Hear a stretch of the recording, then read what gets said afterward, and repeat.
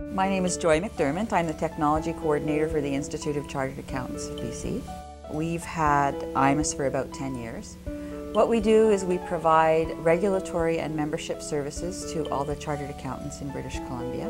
It's kind of like being an association and a regulatory agency together in one.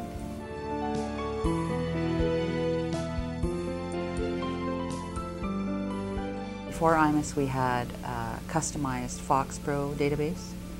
And the problem with that was that although it contained most of the information we wanted, it wasn't easy for our staff to get information out of it. There was one specific person who could write reports and who could run them, and they had to be run after hours, and it just didn't work out. Before that, we had a mainframe system using DBase, and that was impossible. It was like trying to read shorthand.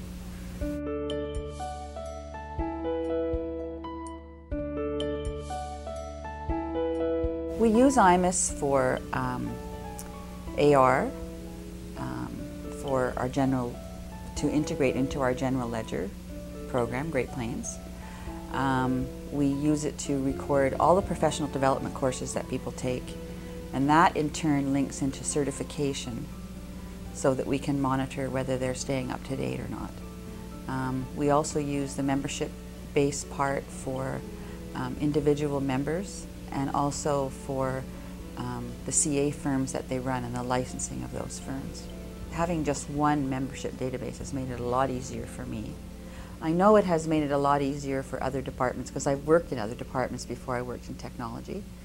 And having a link between someone with a license and their member and knowing their membership and knowing that they've actually paid their dues is so much better than having to link a computer report to a hard copy and then following up on everything manually. It's just been great.